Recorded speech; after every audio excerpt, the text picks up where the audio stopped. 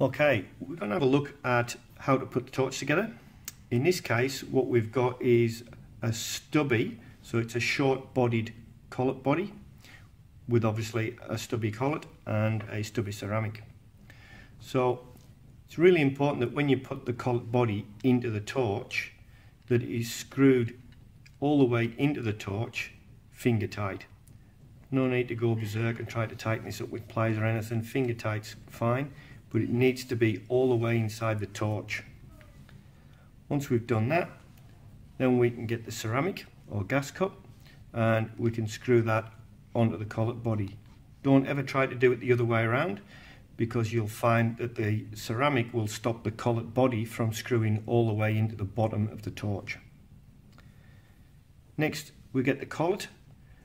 The collet has one end that's got a slight chamfer on it, one end that has a collar, and this wants to go into the back of the torch with a collar to the back. Next, we take up the back cap. The back cap comes in 3 different sizes. This is the large type. It also comes in medium, and it comes in a stubby length as well for getting in awkward places.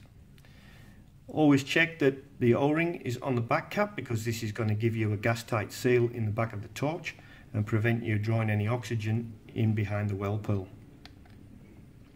So again, we screw that in. So there we have it. That's your basic torch setup.